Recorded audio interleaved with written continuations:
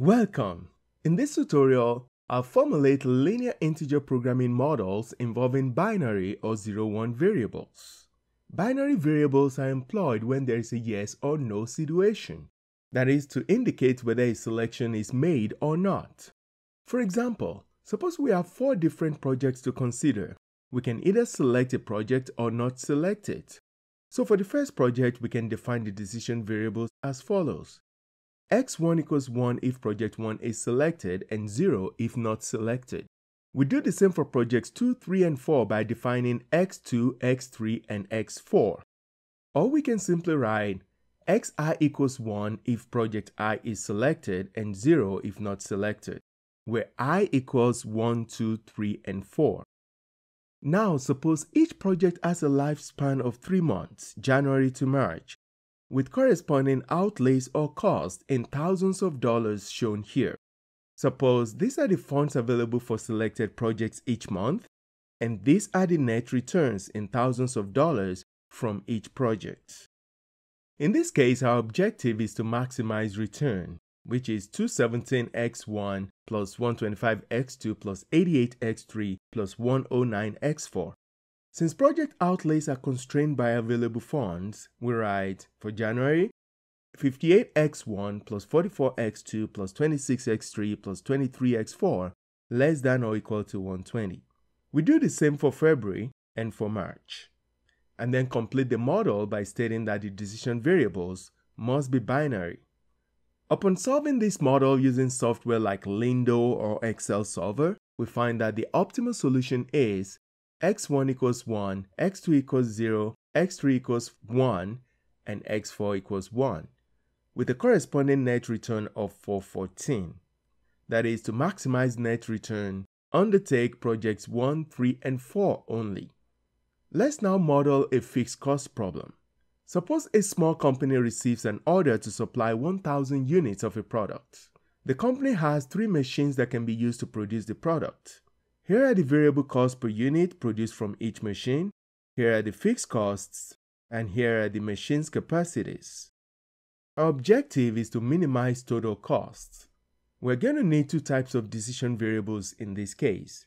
One set for the number of units produced from each machine, and because of the fixed costs, another to indicate whether a machine is being used or not. So for the units produced, we write xi equals number of units produced on machine I.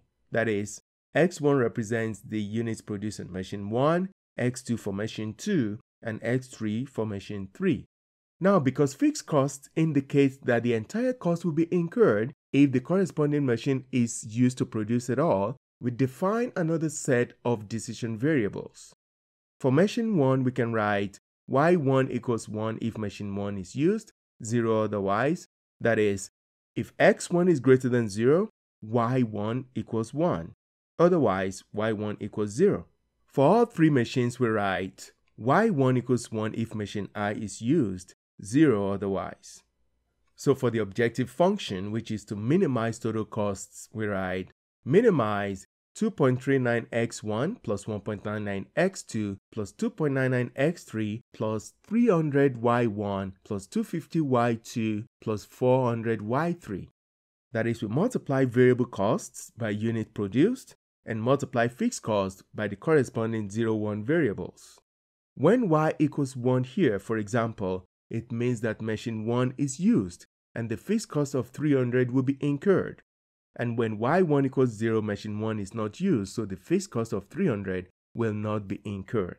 For the constraints, we have an order here to supply 1,000 units. So we write x1 plus x2 plus x3 equals 1,000. Equality is used here because we have to meet the order or demand placed by the customer. Now for the capacities, normally we just write x1 less than or equal to 400, x2 less than or equal to 550, and x3 less than or equal to 600. Note that this x1 less than or equal to 400 constraint simply states that we can produce up to 400 units on machine 1. But if the machine is not used at all, this won't be possible. So whenever we have fixed costs associated with minimum requirements or maximum capacities, we usually multiply the capacity by the corresponding binary variable. So the correct format is x1 less than or equal to 400y1. That is, when y1 equals 1, we can produce up to 400 on machine 1, and when y1 equals 0, 0 units should be produced. We do the same for machine 2 and machine 3. We can then move the variables to the left side of the constraints and state that the xi's should be non-negative and the yi's binary.